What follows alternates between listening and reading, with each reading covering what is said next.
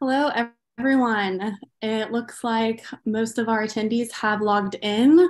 Thank you for joining us today for Remembering Rwanda, a panel discussion commemorating and drawing lessons from the 1994 Genocide Against the Tutsi in Rwanda. My name is Georgia Bauer, and I'm a student at the University of Houston Law Center, where I serve as president of the International Law Society. It's my pleasure to be speaking to you all today. Our panelists and attendees are participating from all across different cities, states, and even from a few different countries today. And so we thank you all for joining us in whatever time zone you are in. Today's discussion was intentionally planned during the month of April because April is Genocide Awareness Month. During this month of remembrance, we dedicate time to learn from and honor the victims of genocide throughout history. Genocides in Armenia and Cambodia started during this month, and the Warsaw Ghetto Uprising, commemorated by Yom Hashoah, which is Holocaust Remembrance Day, also began in this month. This month marks the 29th anniversary of the beginning of the genocide against the Tutsi in Rwanda, during which more than 1 million people were murdered in approximately 100 days between April and June of 1994. In remembrance of all of those murdered during the 1994 genocide against the Tutsi in Rwanda and other genocides, including the Armenian and Cambodia genocides and the Holocaust, I would now ask that you all join me in a moment of silence.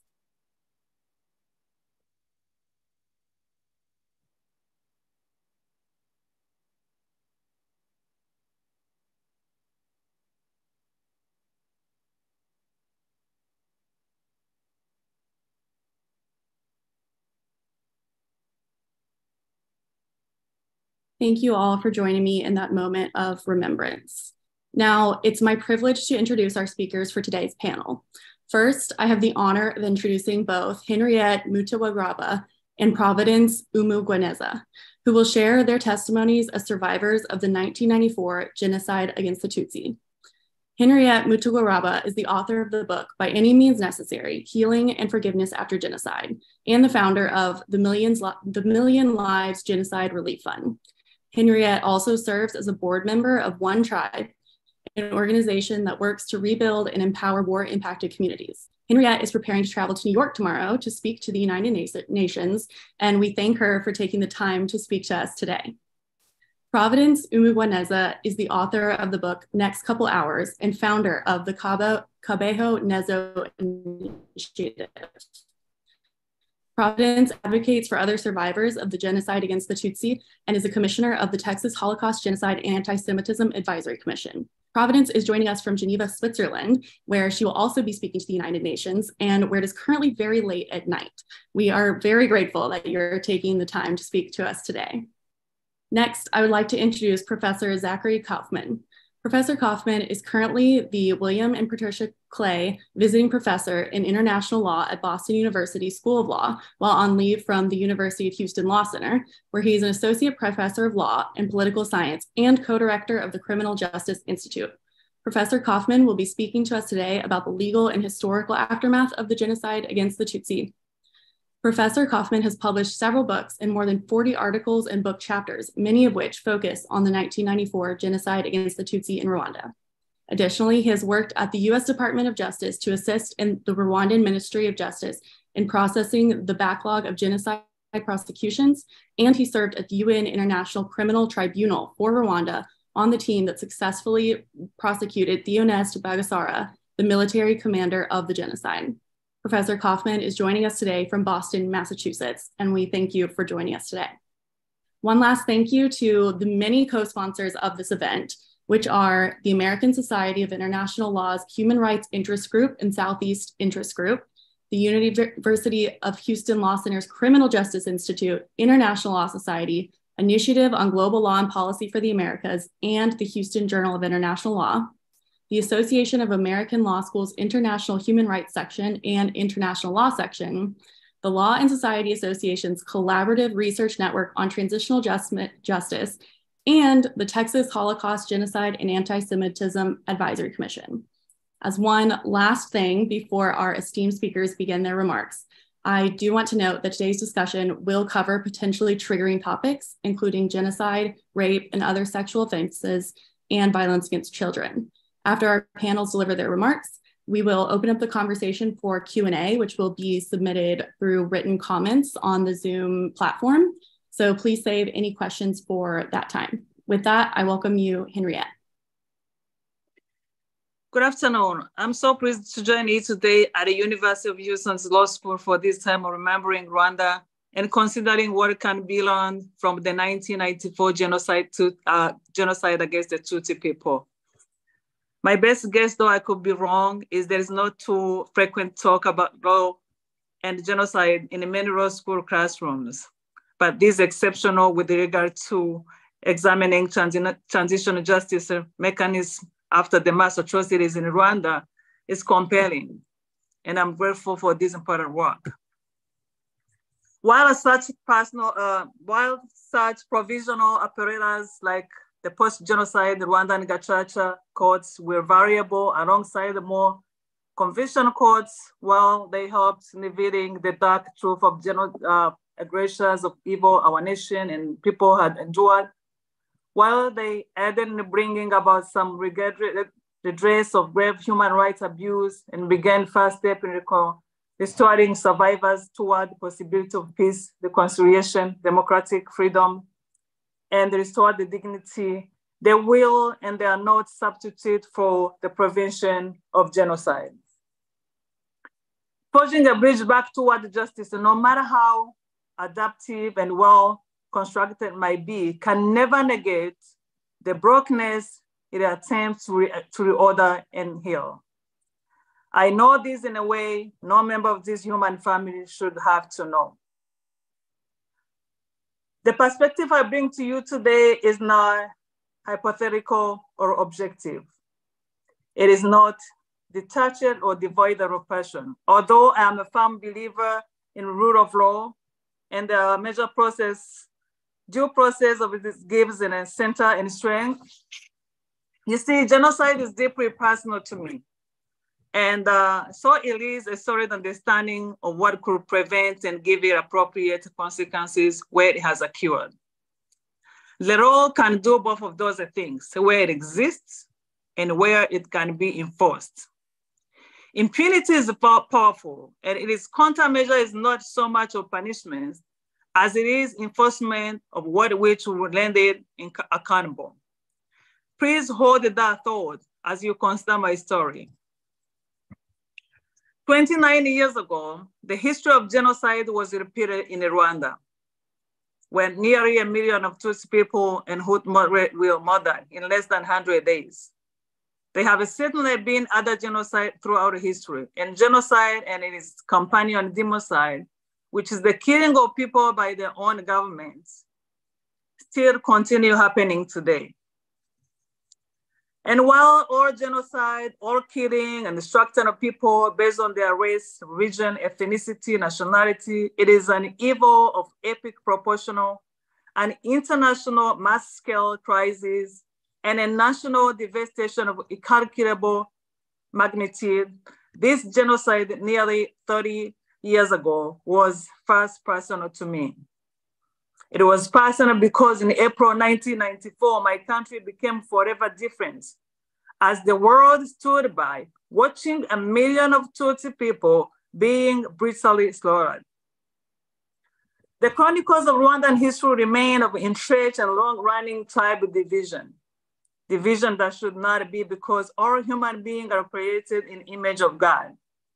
Untangling deep regional conflict history, we gained much greater understanding of root causes. But examined and addressed those systematically escalated from division into hatred. Then such hatred was incited and inflamed by perverse propaganda that finally culminated in 100 days killing frenzy. 1 million of people were extinguished in less than 100 days. That is just over 3 months. It is hard to take that in, isn't it? Just for a point of reference, consider the population of Austin, Texas, with its roughly 1 million people. Dallas has 1.3 million. Amid this aftermath, as we do the worthy diligence of what went wrong, War was so broken to cost life of so many. We find matters we often don't want to talk about.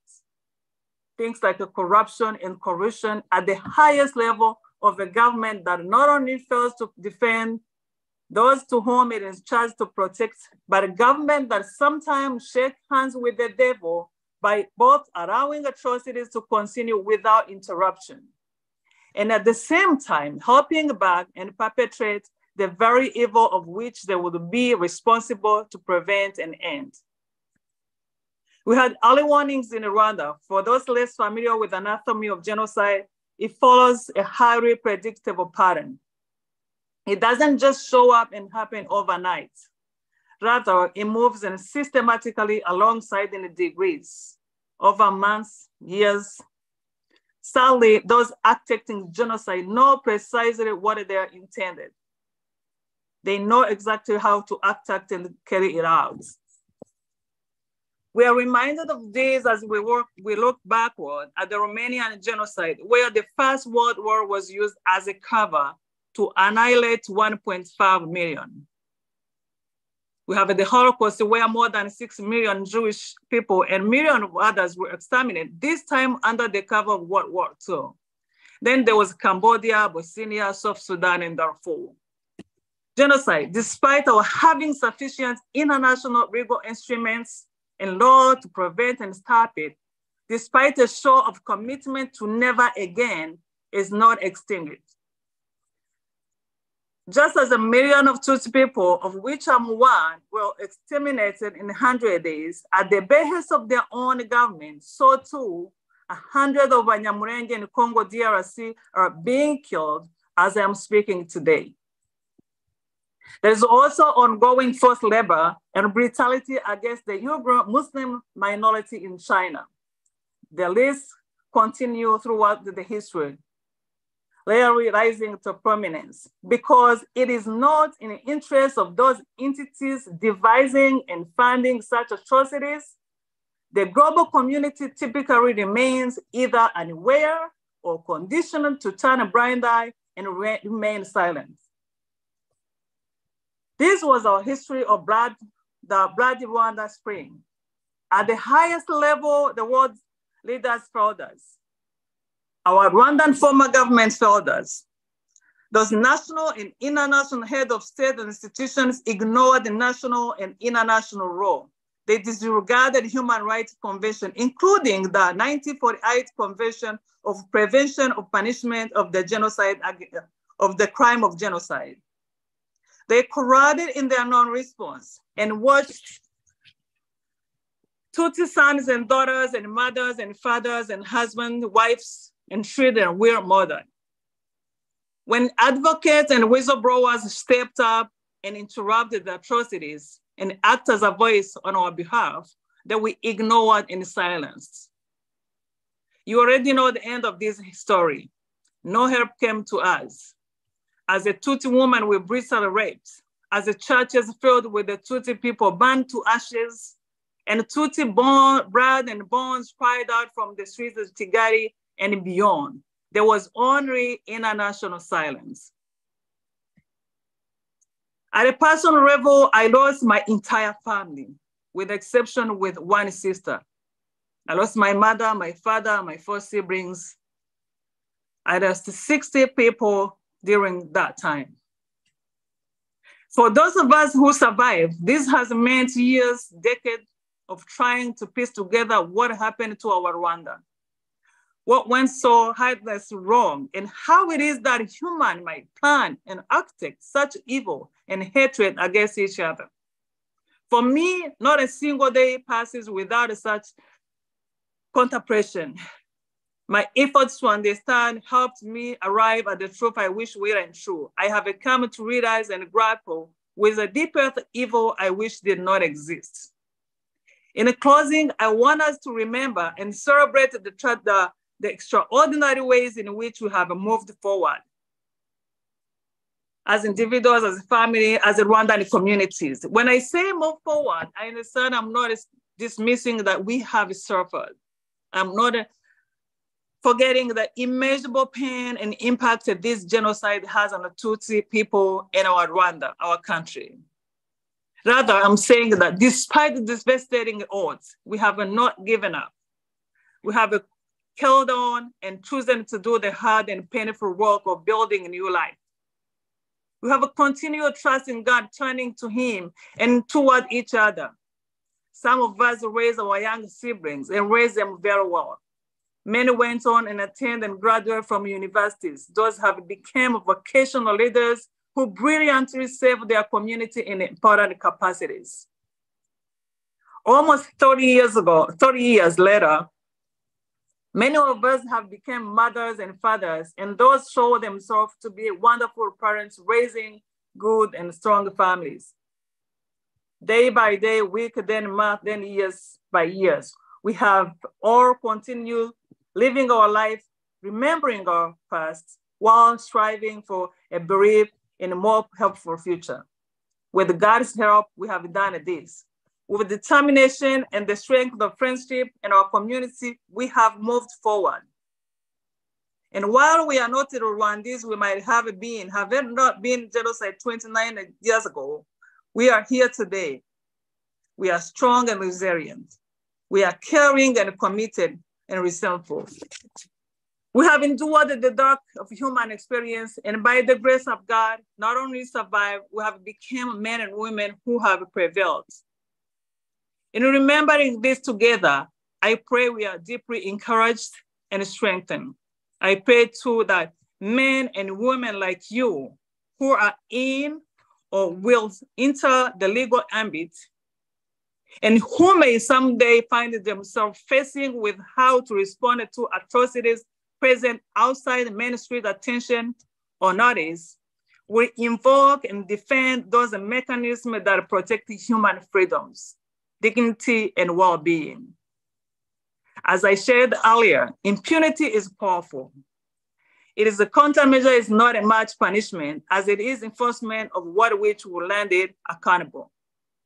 I am deeply grateful for this response of transitional justice mechanism and their restorative possibility. They're important. But even most importantly, genocide should be prevented. And it can be prevented if there is the will and courage to do so. Please allow my presence here today to bear witness and the reminder of this. Thank you.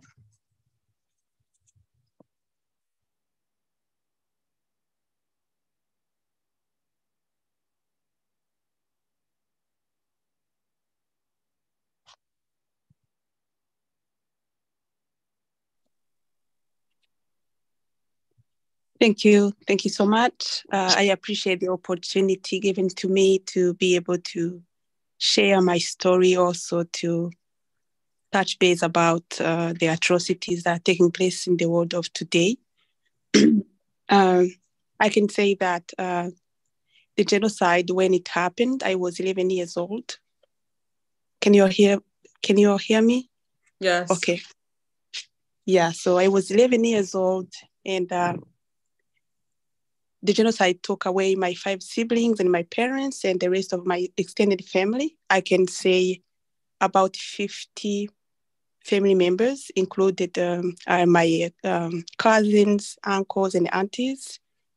Everybody was killed, and only 3 of us, my 2 sisters and myself, were able to survive. I was born and raised in Rwanda, in Eastern Province, and I was the 5th child in a family of 8. So, including my parents, we were at 10 family members. Both of my family, as I told you, my nuclear family, were killed. And during the genocide, we have to highlight that Tutsi were supposed to be killed with machetes or knives or other sharp weapons to make them suffer. Women, women, they were abused and tortured. Mutilation was one of the ways Tutsis, female victims, were killed by. I lost my best friends. Those were my cousins, and the first friends I made when I was going to school. I lost a joy of attending a school because I was Tutsi. I didn't know I was Tutsi until my friends who were my age told me that I was Tutsi when my teacher was asking us to stand up if you're Tutsi or Hutu, taking turns. So I was all the time standing up as a Hutu because I was joining my friends. And they were the ones who were laughing at me saying, remain seated because you're Tutsi. This is not your turn. When your turn comes, you're going to stand up.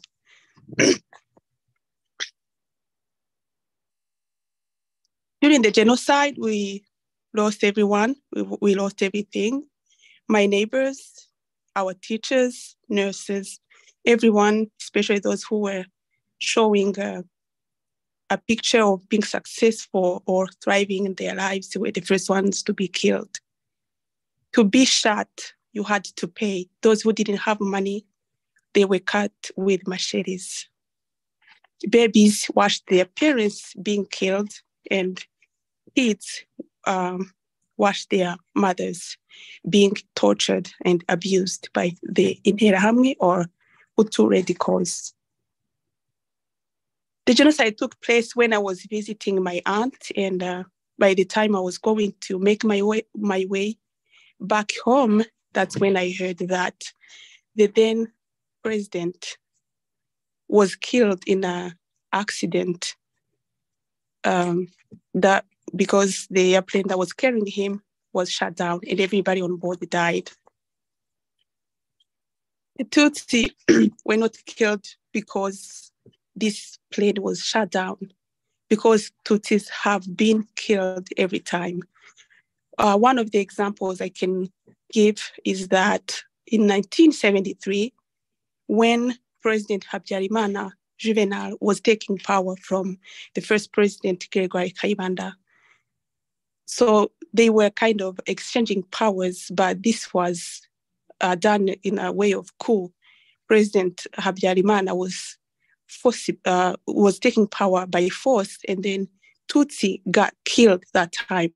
Both presidents were Hutu, but still Tutsis were killed. So this is one of the reasons we have to bring this in the spotlight to the world, that Tutsis were not killed because of this airplane that was shut down, because they were all the time being killed. And this happened several years in the past until 1994 was the time they were trying to accomplish the ethnic cleansing.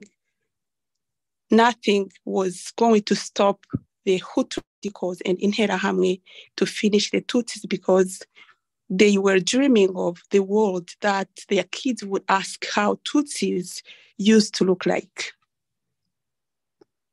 So as I said, I was trying to go back home from my auntie's home, and then I heard that I couldn't go back home. So this time it was really, really bad. So we saw people coming from the other side of the village because they were running away, saying that Tutsis were being killed. So the same afternoon, people were being killed, and my uncle, my dad's older brother, got shot and then killed, and another one was cut with machetes. So we saw a crowd of Tutsis with fear coming towards us, telling us that where we were living, everybody was being killed. So we started to see the smokes on the other side of the village. We started to hear these disturbing, sounds of Tutsi homes being pounded down, and like in an hour or so, we saw, babies laying on the ground. We saw empty homes. It was really bad, and they started to sink Tutsis in the rivers and lakes. It was really, really something somebody was going to be able to define that was happening. And it's something that I all the time struggle to understand, because after the Holocaust took place several years ago, 6 million Jews were killed, and still genocide keeps happening. Several genocides happened right after the Holocaust, and no help was on the way for these victims. And we say that this is not going to happen, and it happens again. So my reason to do the education is to have, to make sure we are impacting our young generation, everybody, to make sure we are doing a difference, because if we are not doing anything, genocide may happen again. And as Harriet mentioned, it's happening now that we are talking. It's happening in Congo. Banyamulenge are being killed the same way Tutsis were being killed in 1994. Something else that I can talk about is that to fight genocide and the anti-Semitism that we see rise every day, it's not a Jewish matter, or genocide is not Tutsi or survivors or Rwandan matter. It's a human kind matter, because if we want our world to be in a peaceful world, we want the education to be done. And this is how we're going to fight this to happen again.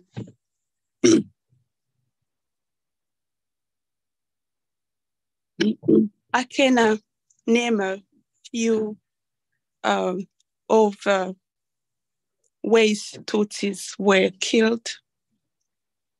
Those were the tortures they went through, and I decided to put them down to let people know of how our people were tortured. And before they were killed, they didn't have time to rest. They didn't have time to eat. They didn't have time to get something to drink.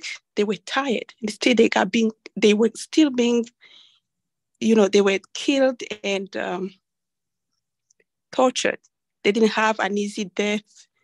They suffered. So one of 5 of the torturous ways I decided to share with our followers and everybody is that one of my grandfather was thrown in the toilet and he was alive.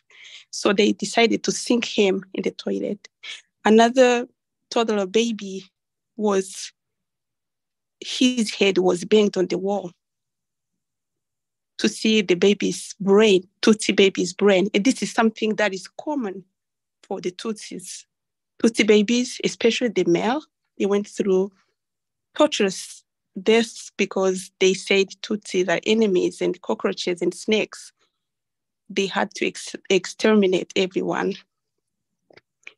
My older cousins, they were abused sexually. And by the time the militia knew the help from the RPA, Rwandan Patriotic Army, was on the way to save Tutsis, they took away their clothes and killed them naked.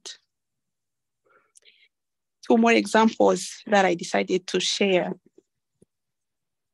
are my uncle, who decided not to give the killers his money and shredded it in their eyes, was cut with a machete and was sunk in the lake.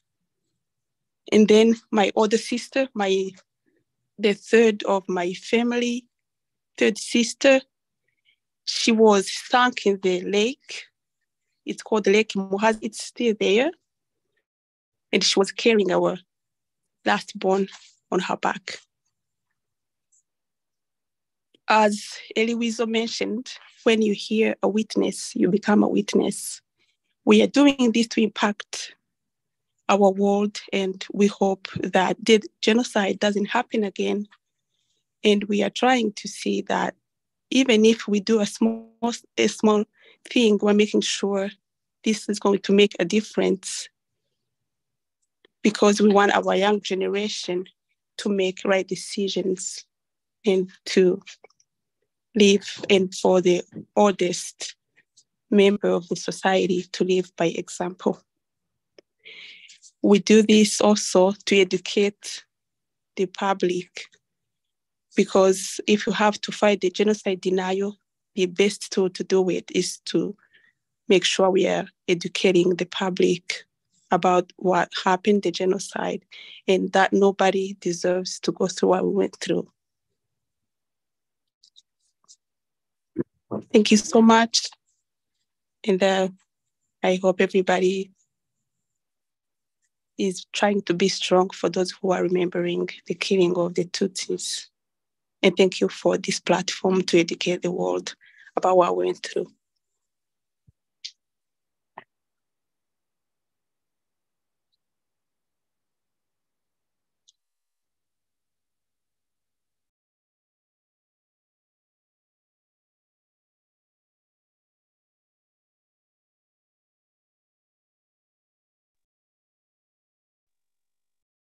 Maraho, which for those who don't already know means hello in Rwanda's indigenous language, Kinyarwanda. It's a profound honor to be here today with all of you for Kwibuka 29, in which we commemorate the 29th anniversary of the 1994 genocide against the Tutsi in Rwanda. Thank you to Georgia Bauer for chairing this event today. Murakoze Chane, meaning thank you very much, in Kinyarwanda, to my dear friends and colleagues, Henriette Mutegwa-Raba and Commissioner Providence Umugwaneza for their brave testimonies.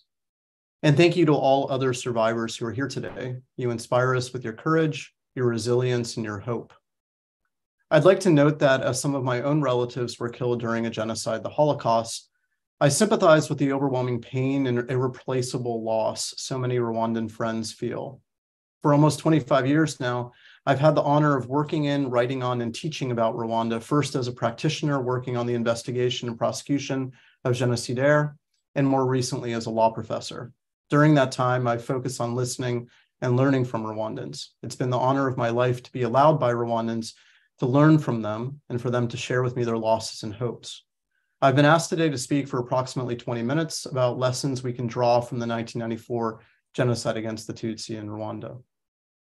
This year marks the 29th anniversary of the genocide. During 100 days in 1994, Hutu extremists slaughtered more than 1 million people, primarily Tutsi as well as moderate Hutu and others who opposed the genocide, with a murder rate that some commentators estimate was 3 to 5 times faster than that of the Holocaust. The Tutsi genocide has been characterized as the most efficient mass killing since the atomic bombings of Hiroshima and Nagasaki. Today, I'm going to share lessons from the hell of those 100 days in 1994. The international community, including the United States, not only should but must learn from Rwanda's experience before, during, and after the genocide against the Tutsi. Today, I'd like to share with you 10 such lessons that I think are especially relevant during the current era of deep political, racial, and other division around the world. Some of the lessons I'll share will focus on the United States, but they are no less relevant to other countries. 10 lessons I draw from the genocide against the Tutsi are: hate speech is dangerous, atrocity prevention is possible, transitional justice is essential, sexual abuse is rampant, women's representation is crucial, genocide education is necessary, political will is vital, supporting survivors is fundamental, upstanderism is imperative, and never again is an unfulfilled platitude uttered again and again. In the interest of time, I'll focus my comments today on the first 3 and the final lessons. The first lesson is that hate speech, including state-sanctioned bigotry, is dangerous. In the years leading up to the genocide against the Tutsi, Hutu hardliners monopolized and manipulated local media to differentiate, dehumanize, and demonize Tutsi. The newspaper Kangura, meaning Wake Others Up in Kinyarwanda, and other periodicals, as well as Radio Television Libre Nimiokolin, RTLM, also known as Hate Radio, and Radio Rwanda were voices of extremism. Not only did these media outlets spew virulent anti-Tutsi propaganda that incited the genocide, but they also distributed specific instructions that directly helped execute these atrocities. Even years before the genocide in 1994, Kangura and other prominent newspapers and journals in Rwanda began printing articles and illustrations that were unapologetically and unambiguously anti-Tutsi.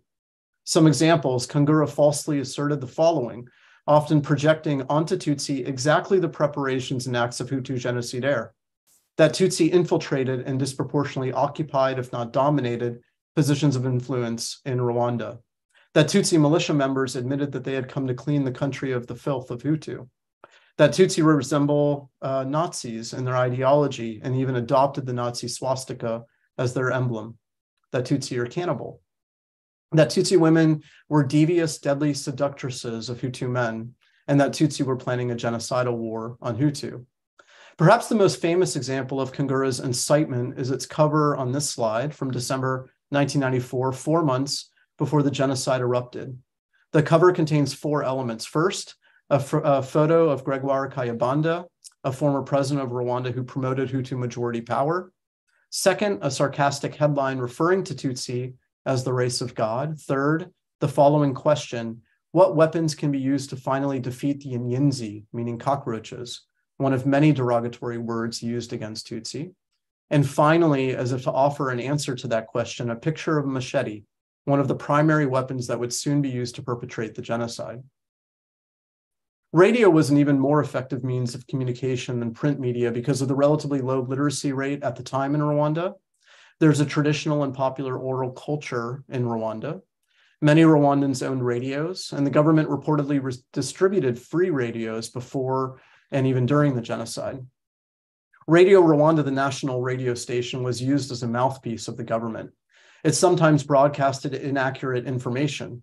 Because Rwandans had little access to independent media sources, the veracity of these claims was left unchecked. So, for example, in 1992, Radio Rwanda falsely declared that Tutsi were planning to kill certain Hutu leaders. And some suspect Radio Rwanda intended to encourage Hutu to slaughter Tutsi preemptively, which Hutu began doing the following day.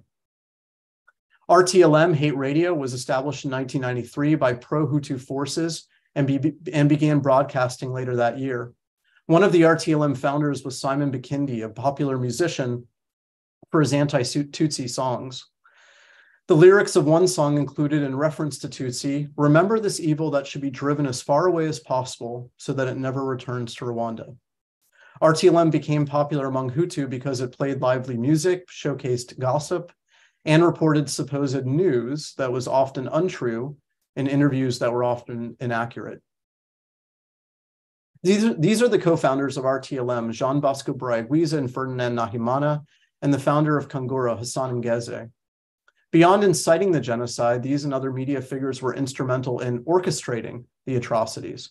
After the genocide erupted, radio became even more important as a source of information and analysis for Rwandans than before the genocide, since the conflict inhibited travel and access to outside media. Officials of the interim government told Rwandans to listen to radio broadcasts, and RTLM urged Hutu to kill Tutsi. RTLM directed listeners to construct roadblocks and search for Tutsi generally, and specifically named individual people and areas that should be targeted. Radio Rwanda, the national radio station, aired similar instructions and information. Such propaganda mobilized hundreds of thousands of Hutu who felt compelled to attack Tutsi.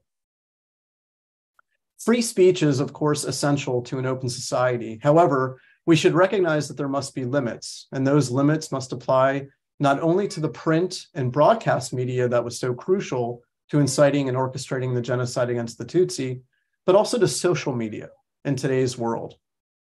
A few years ago, Facebook acknowledged that it had been used to incite violence against Rohingya in Myanmar, where many have since characterized that violence as genocide. Social media, including Facebook, must do a better job enforcing its own code of conduct and engaging with civil society to combat hate speech and disinformation. A second lesson that can be drawn from the genocide against the Tutsi in Rwanda is that atrocity prevention is possible. Genocide and other atrocity crimes can be stopped and even averted in the first place. Historians have documented how the United Nations and countries such as the United States, France, and Belgium were aware of the genocide against the Tutsi, contrary to their declarations of ignorance, but failed to act effectively. If the United Nations had even modestly bolstered its peacekeeping presence already in the country, which was led by this man, Lieutenant General Romeo Dallaire, it would likely have deterred or at least mitigated crimes against humanity. As Ms. Bauer noted, the solemn occasion of our webinar today occurs during Genocide Awareness Month, during which we commemorate other genocides as well, including the genocide against Armenians and Cambodians, as well as the Holocaust. Of course, genocide and other atrocity crimes have continued to rage around the world, from Syria and China to Ukraine and Myanmar. As a bipartisan report several years ago that was led by former Democratic Secretary of State Madeleine Albright and former Republican Secretary of Defense William Cohen concluded, such offenses threaten not only our values, but also our interests, because they cause refugee and regional crises as well as compromised US leadership. These findings spurred passage of 2 bipartisan US laws on atrocity prevention and response in recent years. In 2016 to 2017, while I was on leave from academia to serve on the US Senate Foreign Relations Committee staff, I was honored to be a lead architect of both of these new federal laws. The Syrian War Crimes Accountability Act became law in 2018, and the Elie Wiesel Genocide and Atrocities Prevention Act became law the following year. These 2 laws do 2 things. First, they include strong statements declaring the importance of and the US government's commitment to atrocity prevention. Second, they bolster the US government's capacity to address atrocity crimes. These laws' laudable rhetoric should finally become reality. Amid the current extremely partisan era in US politics, it's at least a symbolic achievement that the Elie Wiesel and Syrian War Crimes Accountability Acts received overwhelming bipartisan support. By the way, I apologize if you can hear my daughter in the background. She's a little upset, maybe because I'm not playing with her. In any case, nevertheless, it's too early to tell how meaningfully the unprecedented yet imperfect laws will actually contribute to mitigating genocide, war crimes, crimes against humanity, and other atrocity crimes. A wide gulf has often existed between the rhetoric and reality of US policy on atrocity prevention. In theory, these 2 laws hold great potential to relieve suffering and reinforce security. In practice, they may prompt major, minor, or even no change. Even if advancements the laws lead to are ultimately dramatic, they may only be aspirational and incremental for now. A third lesson to be drawn from the genocide against the Tutsi is that transitional justice is essential. The 1994 genocide against the Tutsi in Rwanda is sometimes referred to as the most judged genocide in history. But it's crucial to remember that the genocide in 1994 was only the latest in a series of atrocity crimes that the country had faced over the prior half-century. In light of the culture of impunity that had developed in Rwanda throughout previous decades, and that contributed to the genocide in 1994, I'll briefly survey the major transitional justice initiatives implemented since the genocide. There have been 4 such mechanisms, 2 outside Rwanda, prosecutions through the UN International Criminal Tribunal for Rwanda, which I'll refer to as the ICTR, and prosecutions in foreign countries' courts, and 2 inside Rwanda, prosecutions by ordinary domestic courts in Gacaca, which in Kinyarwanda means the grass or the lawn, referring to the fact that its proceedings occurred outside while participants and observers sat or stood on the ground. These transitional justice mechanisms have sought to change what was a culture of impunity in Rwanda into a culture of accountability. This man is Colonel Theonest Bagasora on your screen. He was the military commander of the genocide, and I was proud to have worked on his prosecution that successfully ended with a conviction. So I'll start with the ICTR, which was the ad hoc court created by the UN Security Council to prosecute suspected perpetrators of the genocide against the Tutsi. The ICTR was officially established in 1994 and formally closed in 2015. By its closure in 2015, the tribunal had sentenced 62 defendants to terms of up to life imprisonment, acquitted 14 suspects, referred 10 individuals to national courts, and referred 3 fugitives to a residual mechanism. Of the remaining 4 individuals, 2 died before judgment, and indictments against the other 2 were withdrawn before trial. Whether the ICTR fulfilled its mission has been a source of controversy since the tribunal's formation. Critics charged that the tribunal was consumed by nepotism, mismanagement, incompetence, inefficiency, waste, and insensitive treatment by witnesses. They also assert that during the 21 years of its operation, the ICTR spent too much money, expended too much time, and occupied too many staff members for the completion of too few cases. Critics also argue that because of the ICTR's location in Tanzania, rather than in Rwanda itself, and what many viewed as an ineffective outreach program, many Rwandans were unaware of the tribunal's existence and progress. Others contend that the ICTR imposed sentences that were too lenient, given the egregiousness of the crimes. Overall, the critics charged the ICTR did little to help build Rwanda's justice system, brought a meager number of genocidaires to justice, issued punishments that were too light, and did not sufficiently deter the commission of atrocities elsewhere in the world. Now, proponents of the ISTR, some of whom concede errors, assert that the enormity and complexity of the task before the ISTR necessitated a significant budget, large staff, long timeline, and the selective investigation and prosecution of suspects. They point to the ISTR's successes as helping establish a historical record of the genocide, incapacitating at least some of the extremists, and officially acknowledging the genocide itself and the suffering of victims. Defenders of the ISTR also note the significant legal precedents generated and other contributions to international law and justice that the tribunal made.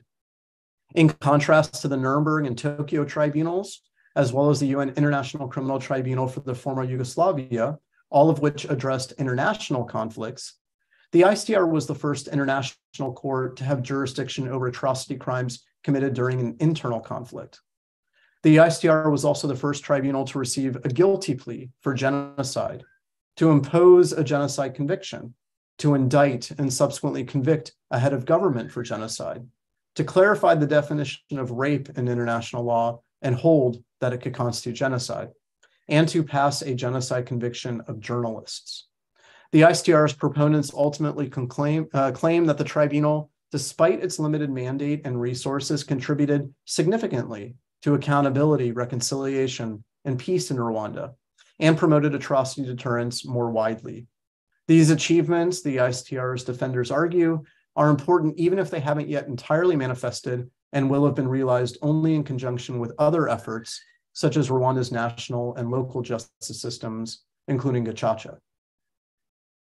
The second transitional justice mechanism I'll briefly discuss is prosecution by foreign courts.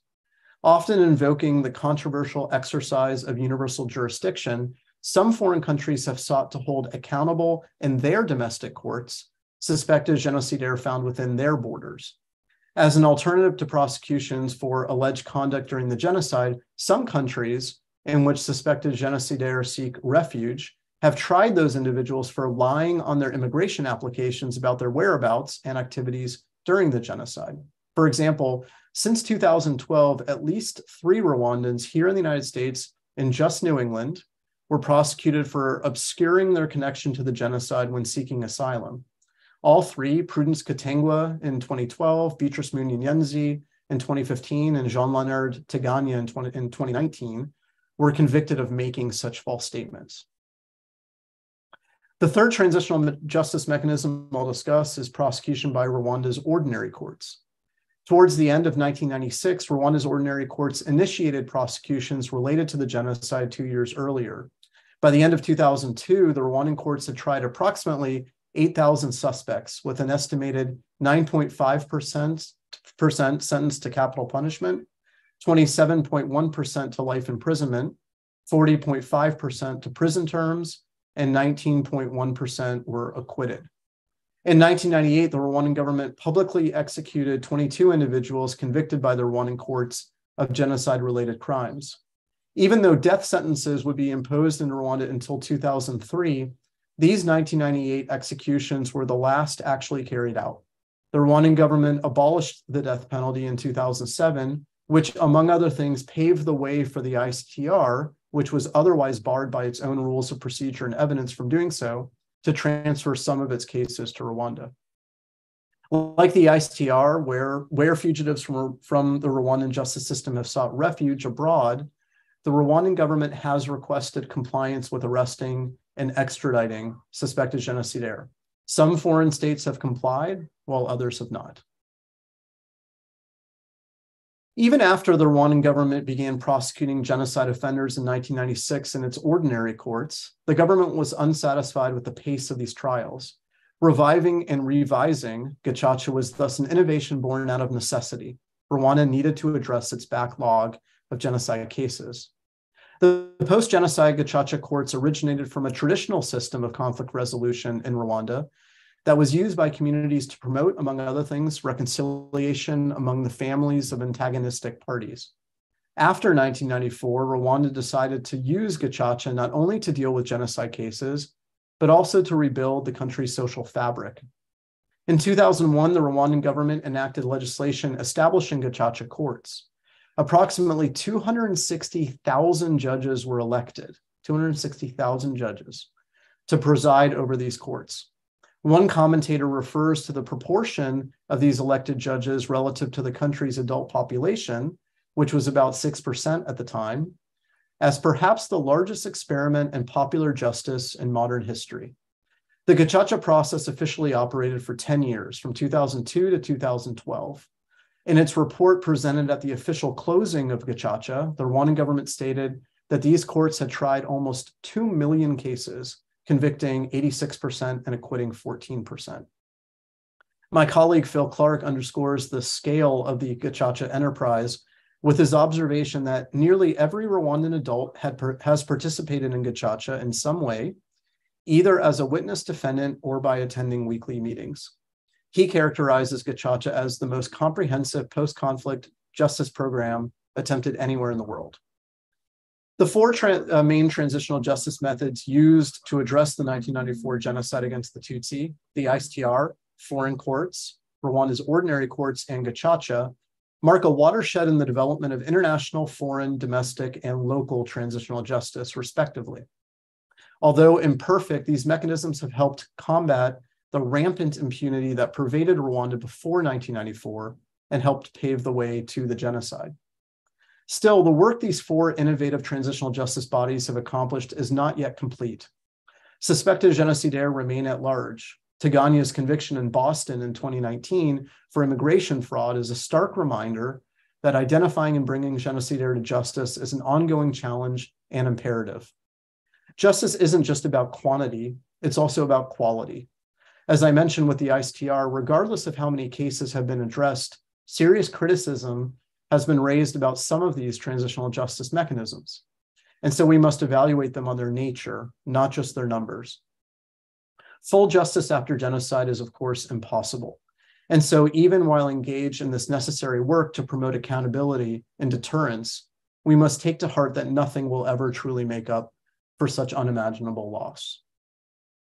A final lesson from the genocide against the Tutsi that I want to discuss is that never again is an unfulfilled platitude uttered again and again. It has become almost a rule for my fellow genocide prevention and transitional justice scholars and practitioners to end lectures by invoking never again. I won't, or at least I won't in the way that phrase usually is used. Never again is usually used to declare that we humans will never again permit the deliberate targeting of a group of us for eradication. But given that genocides have continued unabated, this pronouncement obviously rings hollow. Genocide has continued since Armenia, since the Holocaust, since Cambodia, since Rwanda. Just a year after the Tutsi genocide was perpetrated in Srebrenica. Since then, genocides have been committed in Darfur and against the Yazidi, Rohingya, and Uyghurs. Genocide continues today. We have no reason to believe it won't continue in the future. In fact, some predict that we may see more and more genocide as climate change increases competition for scarce resources. So drawing from the other 9 lessons I've shared with you today, I will use never again differently. Never again must we take hate speech lightly. Never again must we think preventing or stopping genocide is impossible. Never again must we allow impunity for genocide. Never again must we fail to combat sexual abuse. Never again must we decline to promote women's representation. Never again must we disregard genocide education. Never again must we permit political unwillingness to address genocide. Never again must we neglect survivors. Never again must we be bystanders to genocide. And never again must we declare never again unless we remember and implement these lessons. Thank you once again for the honor of speaking to you today. Murakoze.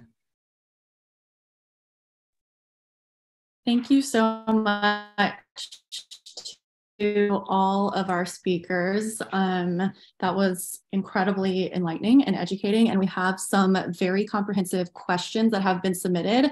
And I encourage all of our attendees to continue submitting questions as we go through this conversation. I think that on the heels of Professor Kaufman's presentation, there's one that is really applicable, which would be that you mentioned that there are gaps between US federal laws for atrocity prevention and aspirational language and actual accountability and practice. I can tell this question was submitted probably by a law student. What are some key actions that you think are needed to bridge these gaps? Well, thank you from the anonymous submitter for your question. As you observe, and as I mentioned in my remarks, there is a significant gap between the rhetoric and reality of atrocity prevention by the U.S. government. History is filled with examples of the United States either responding too late or not at all to atrocity crimes, and this continues, even today, obviously. So the situation is that, as I mentioned, with these two new laws, the Elie Wiesel Genocide and Atrocities Prevention Act, the Syrian War Crimes Accountability Act, and by the way, many others, there are legal mechanisms that are already in place that would enable atrocity prevention and atrocity response. There's also a massive amount of capacity within the United States, all across the government, whether it's in the Department of Defense, the Department of Justice, the intelligence community, and elsewhere, to monitor, to even anticipate, and to try to deter and respond to, and even intervene in atrocity crimes. What is lacking so clearly is political will. That is the key part of the key ingredient in this recipe for atrocity prevention and mitigation that is most glaringly absent. And unless and until we have political leaders who are more willing to expend political capital to deter, to intervene, to assist rebel groups that are fighting against genocide perpetrators, there's any number of things that can be done to equip, to provide even defensive equipment and radios, as is currently being done in Ukraine.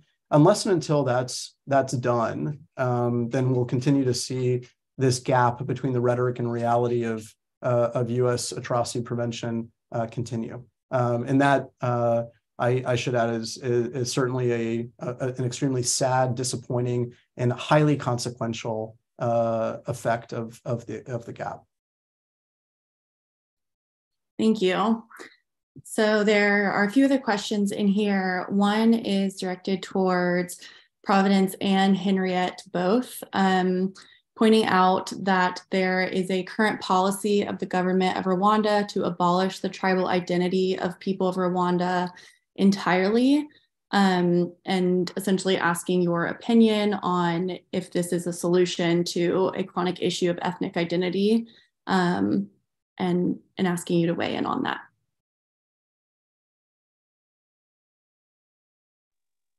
I think I can answer on this one.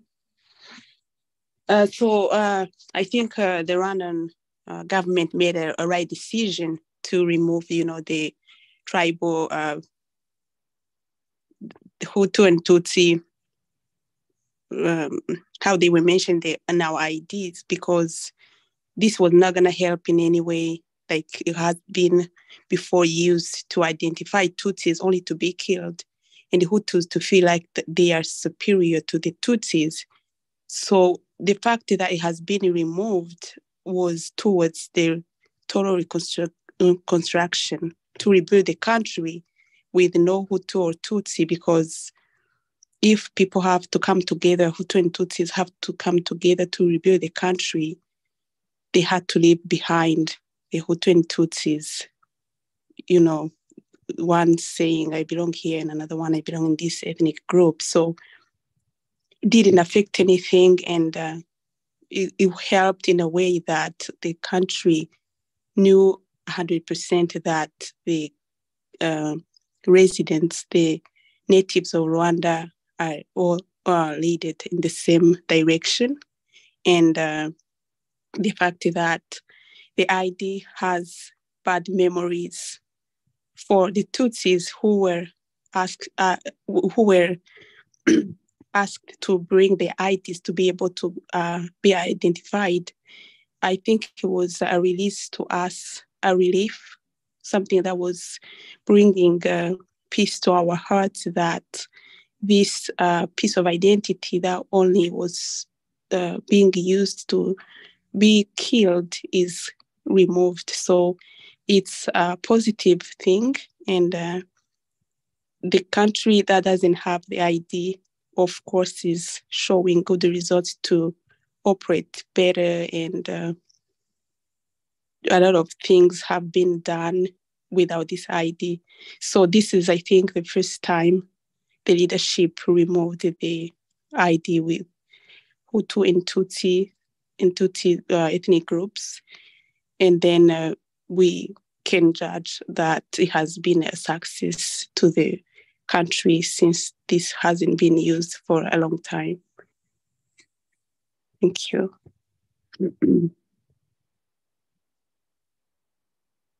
Thank you. The next question is, I believe, to all of our panelists. Do you believe that the RPF/RUF has appropriately and proficiently prosecuted the genocidaires involved?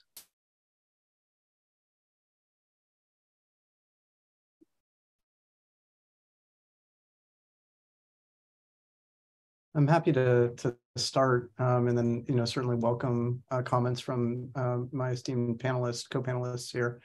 Part of the problem. So over 1 million people were involved in perpetrating the genocide. There's some statistics that hold that as many people killed as were killed, and if that is the truth, then it's well over 1 million people.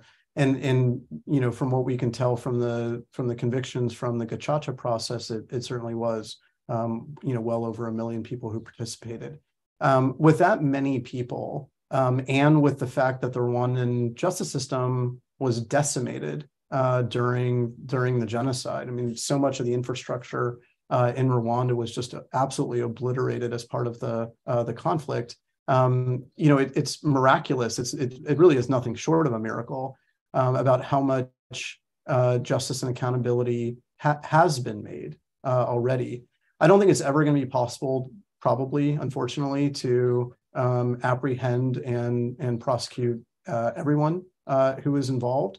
There are some people who have escaped to the far corners of the planet and are living under assumed identities. This is all the more reason it's incumbent upon foreign countries to, continue to seek out genocidaires who are living abroad. But even in Rwanda itself, there are, individuals who, for whom maybe there was no remaining evidence that they had participated in the genocide because they killed everybody who could have been an eyewitness. So there are circumstances that lead to continued impunity, and that is a tragedy, and also a deficit in the cause of justice and accountability.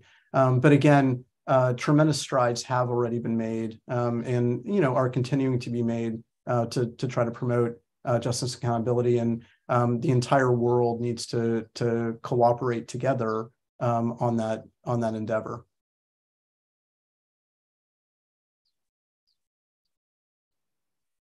Henriette and Pruvi, I don't know if you want to add anything to that. So I was mute and I didn't know how to do this. I think I need to learn more about my phone. So can you hear me? Yes, yeah. I would say, just to echo what Isaac said, that the government of Rwanda have really done a humongous, tough and job of bringing those genociders to the trial through our church system. And I mean, it's not that easy for sure, like what he was saying. More than 1 million people who participated in genocide, and some families that we totally killed. There is nobody who can, who was survived to testify what they've seen during genocide.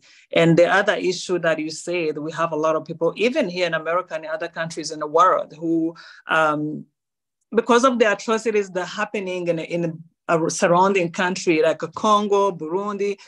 It was so much easier for the perpetrators to go to Burundi and change their name and get identity over there. The country is very corrupted. Or go to Congo, DRC, change their name. We have a lot of genociders who are in America or in Europe with the Congolese ID or passport. So, but whoever was in the country and who committed genocide, who was involved, and the government really did their best and they did a good job. But also the main thing that I really, really liked about this gachacha that maybe those who are watching us that you don't understand, it's rooted in tradition where our community, if your brother belonged to you, you were married somewhere in the front of the house and you invited the neighbors and the people you trust in the community, the people you trust in the village.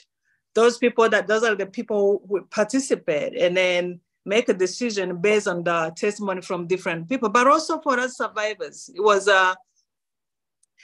such a healing to be in those courts. Yes, true, it was not easy, but to be in those courts to get to know what had happened to your family, because most of survivors of genocide were hidden and did not see how their family, and some of us, we still don't know where our family members were thrown during genocide. So those traditional courts, the perpetrators were able to, some of them, to share exactly what had happened. It was such a closure and we needed that. So I think it was very powerful. Now, I think a lot of need to be done. Like Isaac was saying, we need to be serious about this crime of genocide and making sure that everybody who committed genocide face justice. And this is the justice for us. I think that's what I have to share with that.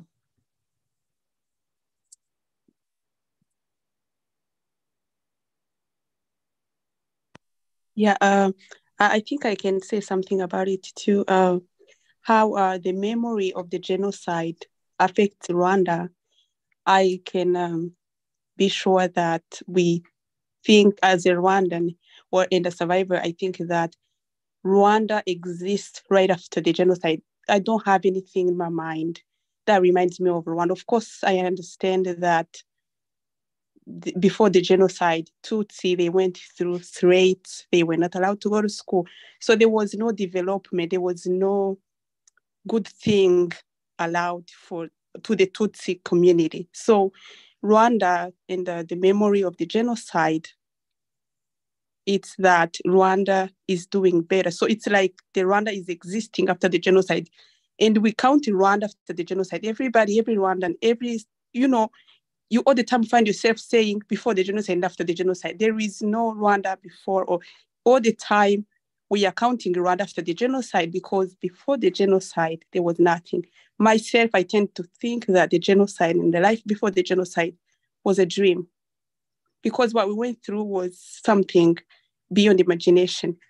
My parents, my father, my family, my aunts, they were not allowed to go to school. So there was no Rwanda before. Rwanda only exists after the genocide, because our leadership is doing an outstanding job to bring people together and to reconstruct the country. And of course, the Rwanda will all the time will be,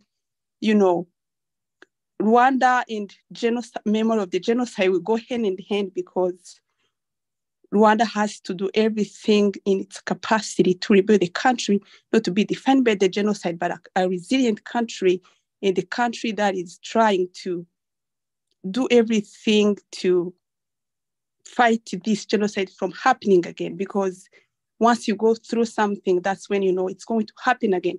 And if it's happening, like as a leader, as a president, what am I going to do? Am I really, going to allow this thing to happen again? So we are doing everything we can for this thing not to happen again.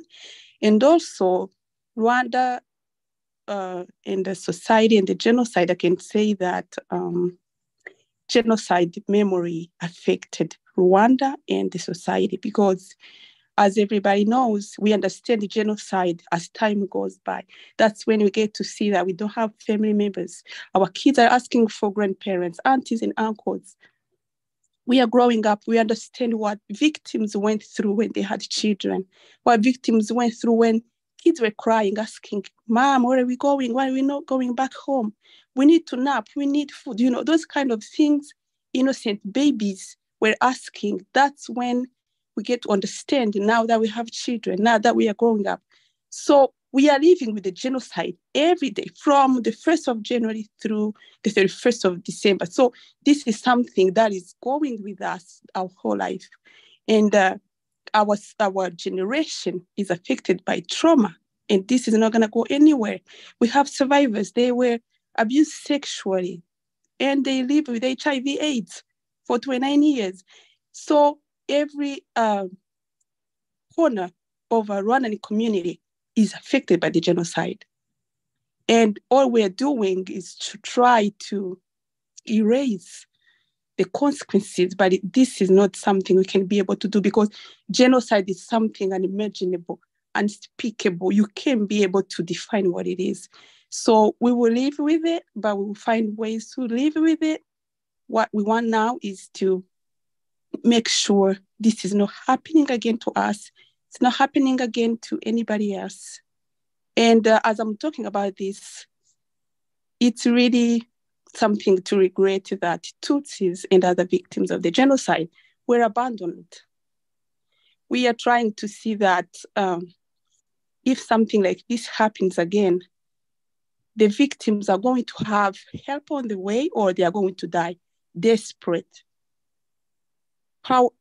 Most powerful leaders of the world, of course, UN didn't do anything.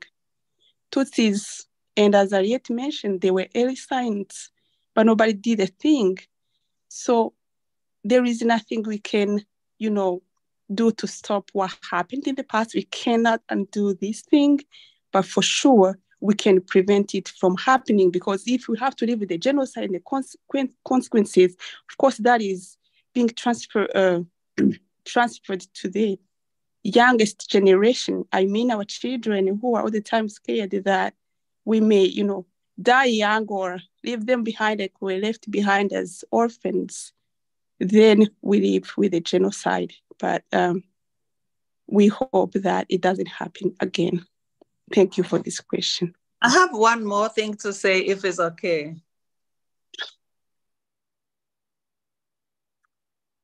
Hello, do I have a minute to say something? Yes, absolutely. Yeah, I wanted to add that yes, the RPF have tried, but I wanted to mention this. When this genocide was happening, when 1 million of people were being killed, no help came to us. These perpetrators of genocide, they're all over the world. And my hope is RPF cannot do, our Rwandan government cannot do justice itself and make sure that everybody who committed genocide faces justice. I hope other nations now, today, as I'm speaking, that they can help us everywhere where those people are and bring them to justice. I guarantee you, if this genocide have happened in the US or in another country in Europe, that those perpetrators of genocide, if they will happen to change their name and go to, Africa or other countries, this is just a scenario that everybody in America, in this country, that we stand up together, that we make sure they find those people and bring them to justice. But because it happened to us, those people who killed our families, some of them, they're here, living their dream life in the US or in America. They have changed the name. Like nothing is being done to make sure that we bring those people to justice. I think our country needs other people, since they just watched us, it is happening, help come to us. At least this time around, if they can help us bring those people to justice, because I know it's possible and I know they can do it. And I know that if this genocide have happened in the US, it was going to be different. That's what I have to add. Thank you.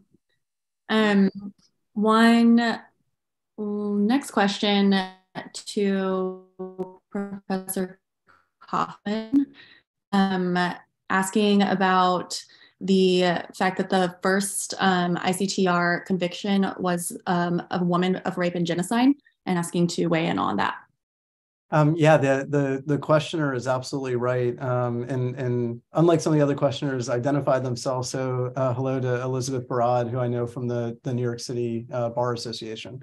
So Ms. Barad is absolutely right that among the many other precedents that were set by the ICTR, we had the first woman to be convicted for genocide. Ironically, she was at the time, had been the Minister for Family and Women's Affairs, if you can believe it, in the genocidal government, when that was the capacity in which she was convicted for what she had done. So the number of precedents and the variety of precedents, as I mentioned, and as Ms. Barad has now added on to, contributed by the ICTR is undeniable. And again, I was proud to serve there on the team that ultimately convicted DNS Bagosora. I just wanted to, though, mention again, that there are significant criticisms of the tribunal. One thing that I didn't mention, and that has now been brought up by my co-panelists here, is some of the inconsistency, if not hypocrisy, that we see in international justice. So, one of the things that leaps out to me about the International Criminal Tribunal for Rwanda is that it asserted what's called primary jurisdiction over the genocide. And so basically what that means is that the tribunal could take any cases it wanted, regardless of whether the Rwandan government, for example, wanted to prosecute certain individuals. And the irony here is that the United Nations abandoned the Tutsi in their greatest time of need, and then decided to assert control over the lead cases, the most egregious cases, at least as determined by the ICTR, regardless of whether the Rwandan government, in its wisdom, would have preferred to prosecute, and as part of their catharsis and way of sort of dealing with the past. And that's just sort of one sort of challenge. Interestingly, and this is one of the lessons that I think we can draw from the genocide against the Tutsi and the surrounding transitional justice mechanisms, is that the dominant International War Crimes Tribunal today, the permanent International Criminal Court, doesn't work that way, or at least isn't supposed to work that way. So through Article 17 of the Rome Statute, which is the treaty underlying the International Criminal Court, the ICC is supposed to defer to national courts if they are willing and able genuinely to prosecute cases. So the ICC only is supposed to act if the relevant national court is unwilling or unable genuinely to prosecute. And so that's the opposite of what happened in the case of the ICTR. And I only mention that because, as we're acknowledging rightly, the important legal precedents and historical precedents that were established by the ICTR and the various other contributions that it made, I think we also need to recall and emphasize the ICTR's deficiencies and other controversies about its design and operation. Thank you.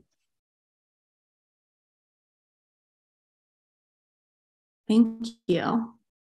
So I want to kind of harken back to the question before the last one, where both Providence and Henriette talked about how, if this happened in the US, it would have been handled really differently, and how you are spending your careers and your lives educating people about what happened. And I know that you both are very active in multiple organizations and commissions to educate people. And I was wondering if you could both share a little bit about, the organizations that you're part of now, and ways that people listening might be able to engage with educating people and learning more about genocides generally and the Rwandan genocide against the Tutsi, and kind of how people can move forward from today? Well, let me begin. We educate people in other countries, but also one of the things that I do, I have a nonprofit organization called Million Lives. The nonprofit organization focuses on people who are facing post-traumatic stress disorder in my country, because it is a big issue till now. After genocide, a big percentage of survivors of genocide, till now, they're still suffering post-traumatic stress disorder, which was really a new thing in our culture, to see somebody traumatized. We didn't even have a name for it. It was very new. So, and I worked with the survivors of genocide for many years. The very first Genocide Memorial Center in Kigali, I worked there for 4 years, and I learned what a trauma can do to human being, and how much it can be transmitted. Because for those who has a knowledge about trauma, it can be transmitted from one generation to one generation. So what I do, one of the things I do is to educate our people. What is trauma? Because a lot of them, they don't even know what trauma can do to their family, and they live with them. So you have to educate them in the villages to tell them this is serious. You need to seek for therapists. We also provide some therapists to help them in other, roundup program. But also, I tell myself that I lived the genocide. I lost people during genocide. I've seen the early warnings of genocide. The genocide doesn't happen overnight. I've seen the propaganda, what the propaganda can do to a nation, to people, to families. And I tell myself that it is my mission to educate even people in this country, my adopted country, which is America, because nobody is immune to what happened to us. I've seen America, I've been in America for 14 years. It's becoming very divided that I have never seen. America is changing. Wake up, guys, something is happening and it's not a good. So my mission is to go to people and show them and tell them exactly, here's where you are, because a lot of people, it's started to see what the division happening in America, and being somebody who is experiencing the genocide in my country, I know what it can do to communities and families. So I go to schools, churches, families. If you call me, I'm always available. I can just talk and that's it. And thank you guys for giving us space to share our painful story, because not everybody give us a space. Space is very important for survivors of genocide. Sometimes we just need the spaces for people who can hear our stories and validate our stories and listen to us. Sometimes that's what we need. So if somebody like Professor Zachary and everybody who from university who contributed to this time around, it's priceless. Thank you so much. I really appreciate it for giving us this safe place so we can share our story.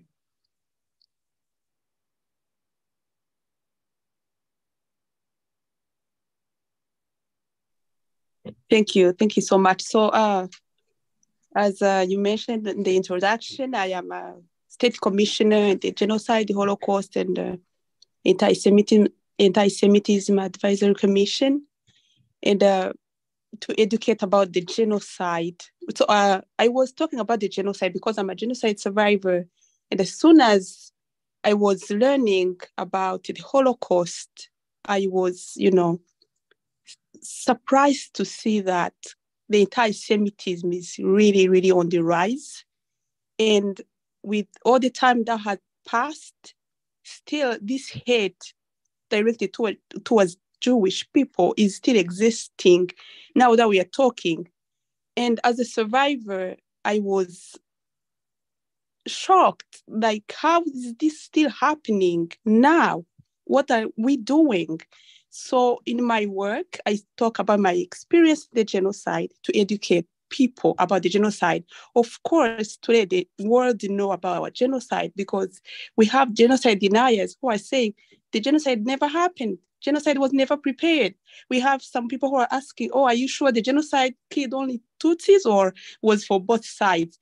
And I know it's our job as genocide survivors to stand and tell them that the genocide happened and we were there. We have stories to share. And because we know how this genocide hurt us and it's going to hurt our children, of course, then we don't need this to happen again. And all of a sudden, we keep seeing this, anti-Semitism comments everywhere. And because of a country of freedom of speech, people are still doing it because they can do whatever they want. And like serious sanctions must be put in place.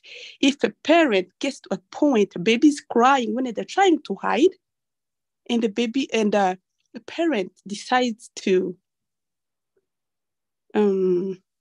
choke a baby crying with a pillow. This is a testimony I heard when I was visiting the Houston Holocaust Museum.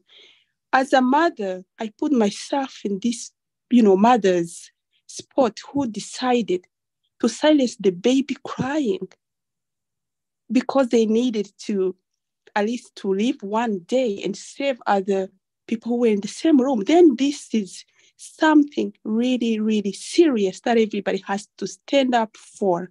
And that's why I have to do this. I sometimes joke that till I blow my last breath, I'll be talking about the genocide, and I won't really, really tolerate somebody who thinks this hatred towards the Jewish people is a normal thing to do. They don't deserve to live in peace. Then this is our responsibility as genocide survivors to help the community understand the dangers of this hate that is all the time happening. Nobody's doing a thing. If we have few people who are doing it, but at least we make sure it's a constant work we are doing to make sure at least these people who have been hurt in the past are not being hurt again. If we see a baby boy who is wearing a kippah is not free to walk in the airports or on the streets of New York or Paris, then why is this happening in 2023? This is our job. This is our job. And Luther King said, if you are a neutral in the situation of aggression, you're standing with the oppressor. So we have to make right decisions. We have to be upstanders to stand and do something that is right.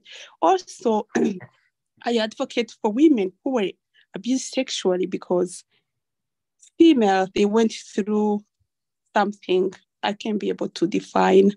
If you visit Rwanda, you read the story, you visit the museum and you see what they went through, even if all the victims went through torture, then in our culture, it's not something really easy to discuss, to address about, rape and everything. So as a survivor who was young and who is fortunate enough to live in this powerful country, I know my voice is going to help in raising awareness what women went through, but also my children were born in this country. I need them to be in peace. I need them to live in a peaceful community, to make a difference where they go, and to have peace and to have a community where they are tolerated.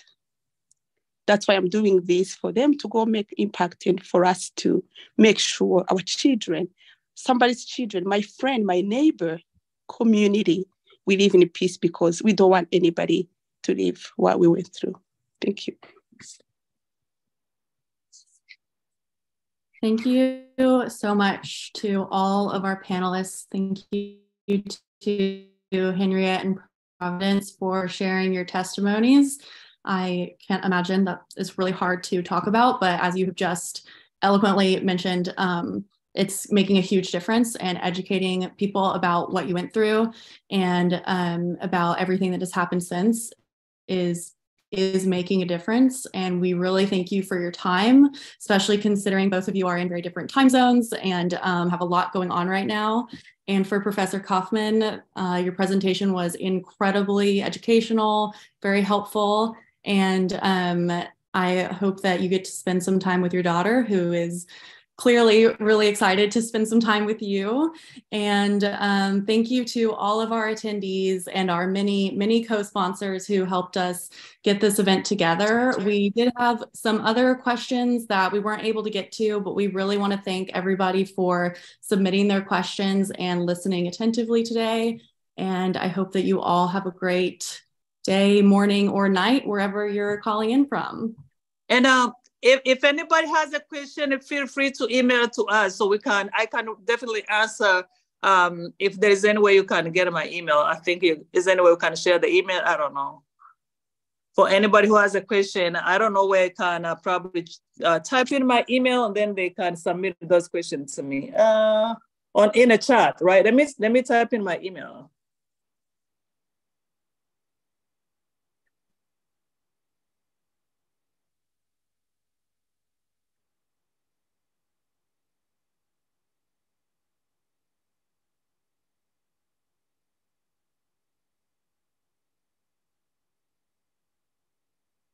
I just added my email address too.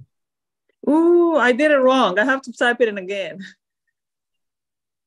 Thanks to everybody, and thanks, of course, to Pruvi, Henriette, and Georgia for all your contributions today. Zach, Professor Zach. Yes. Make sure you give an A, everybody who attended. Will do. Starting with deal. And thank you to the American Society of International Law, Taylor and Jimmy for organizing this, for hosting this, for facilitating everything, for being with us today. Thank you, everybody. Good evening. Bye.